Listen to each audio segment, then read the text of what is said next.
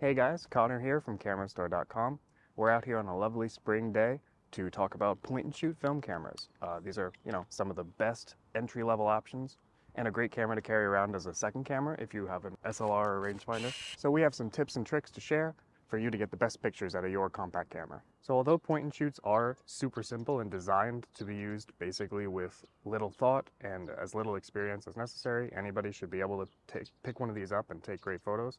It is important to understand the limitations of the camera. So one of the best pieces of advice we have is to read the manual and brush up on what the camera can and can't do. So the first thing we should talk about is ISO, and that's a measurement of the sensitivity of the film.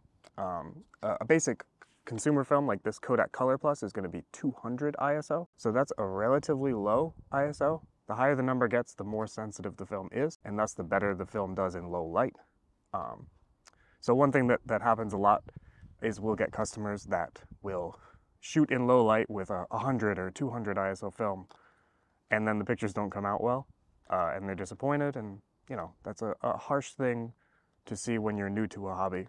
The first roll you shoot doesn't come out well, so it's important to understand the film that you're using, as well as the camera, to make sure that you're putting it in position to succeed.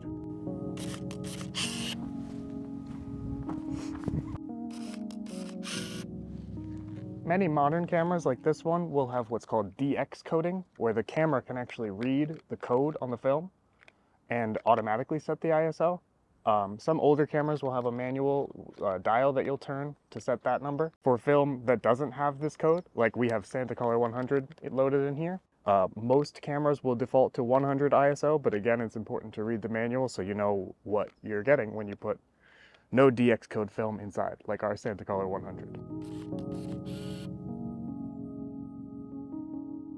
One important thing to know about your point and shoot film camera is the shutter speed and aperture range. So this will determine whether or not you can get good exposure in super bright light or super dark light.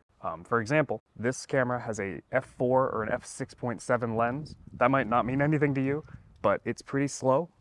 So this camera won't do well in low light. So my lens here is f6.7, which is pretty slow. So I'm gonna brace myself against this pole so that I get hopefully a usable shot.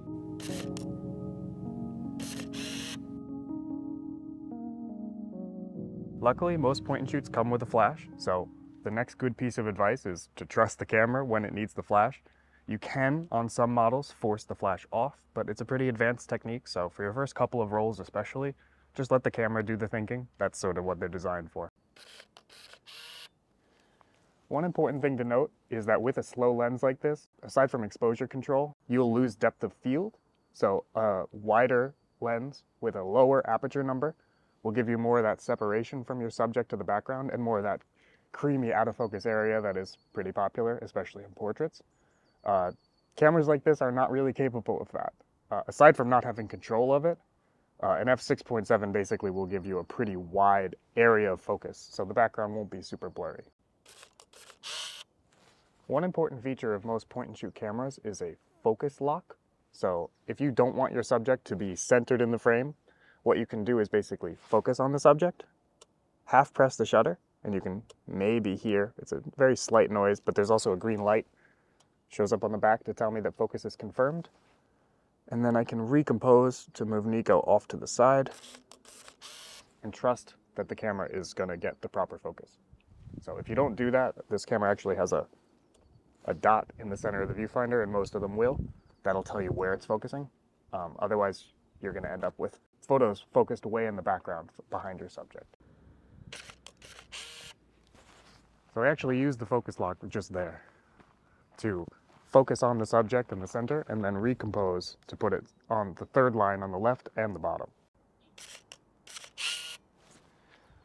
One blessing and curse of point and shoots is their lack of manual controls. So it's literally a point and shoot. You point the camera at whatever and you shoot away. Most of them you don't have control over any settings, so you don't get to choose what the picture looks like. The camera does it for you. Just as important as the camera is your choice in film.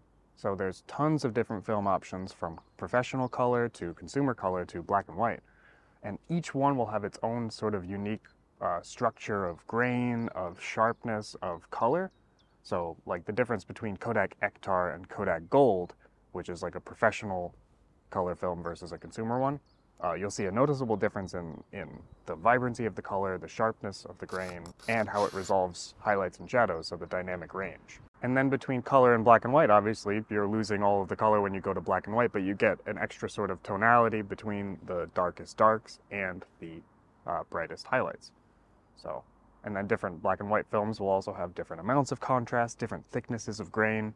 So it's really worth playing around with different film types and seeing what works best for you and what works best in different situations. So, like I said before, high ISO films are going to be really good in low light and struggle in bright light, whereas low ISO films will be the opposite. They'll do great on a bright sunny day like this, but will struggle if you go inside or try to shoot them at night. As with all cameras, it's important to make sure it works before you start using it.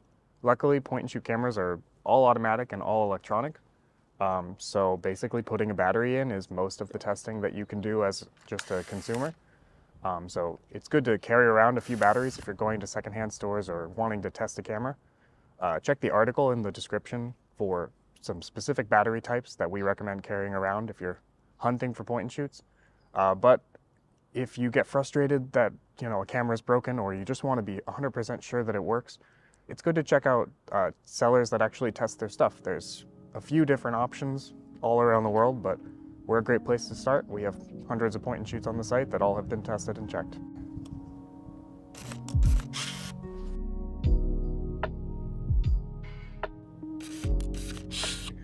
Another thing to note is that inside your viewfinder, there may be a mark for close focus. So if you see sort of frame lines in the viewfinder, and then a second set of frame lines that are a little bit inside, that's giving you your close focus mark. And that's because when you look through the viewfinder, you're not actually looking through the lens. So that slight difference actually makes the viewfinder not accurate to what the lens is, especially when you're focusing close up.